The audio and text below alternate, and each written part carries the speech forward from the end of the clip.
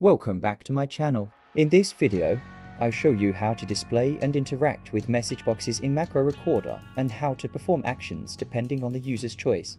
Here I have created a simple script. The script will open a file in Notepad and add the current date and time. Then it will paste some text and finally save the file and close the application. Let's quickly run it to see it in action. The script works as expected. Now I want to display a message box after successful completion of the task.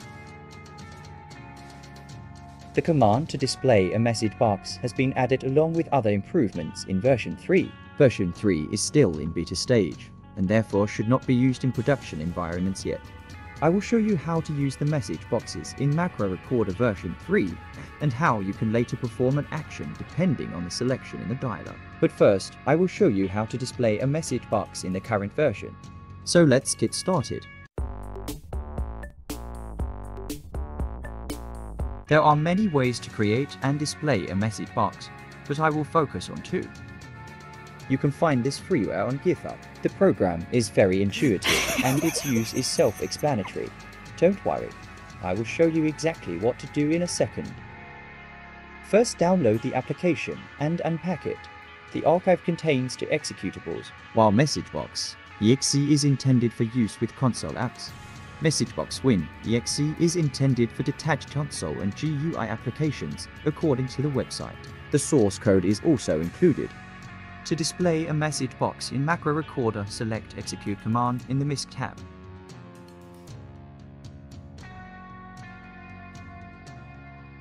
Now add the path to message box application.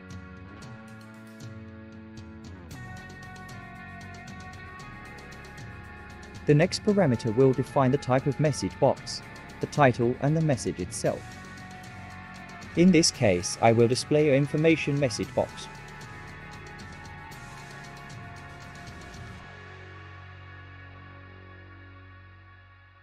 To see what it looks like, run the action.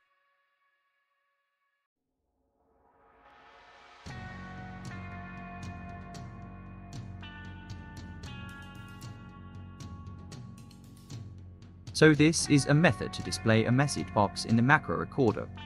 Another method is by using a PowerShell command. PowerShell is a scripting language which comes pre-installed with Windows. Before I will show you how to display a message box in Macro Recorder with PowerShell, make sure you press the like button. Let me quickly get rid of this. PowerShell scripts are executed by the command interpreter, better known as DOSBox. Type CMD in the upper text box.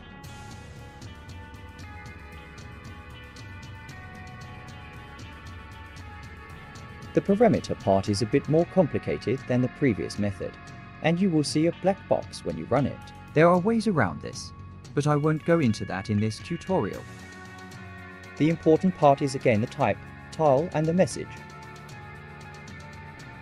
This is the message. And this is the title.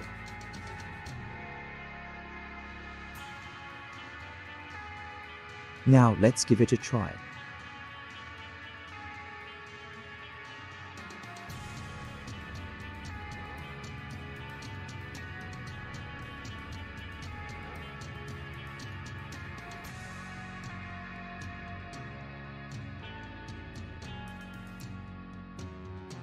Okay, Adoki. There comes the message box. As I said, this method has some limitations, but the good thing is you don't need an external third-party tool. The new version of Macro Recorder has introduced many new useful features. For example, you can now finally group actions together. If-then statements were then also introduced. Macro Recorder seems to have finally come of age. And last but not least, message boxes and notifications have been added, which is what this video is about.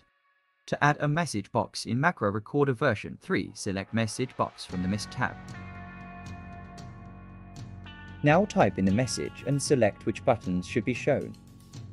Note that this command is limited and does not support all features yet. For example, you cannot display icons such as exclamation, warning, or information that normal message boxes are known for.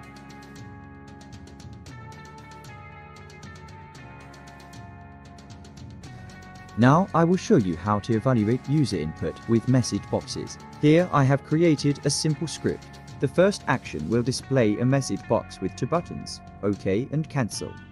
When the user confirms with OK, the next action is executed. If pressing Cancel, the script will jump to the end. Let's run the script and see what happens. The message box pops up if I press Cancel. The playhead jumps to the end.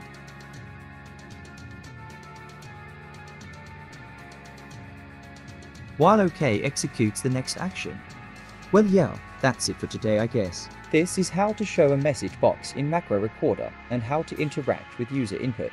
I hope you liked the video. Thanks for watching. See you next time.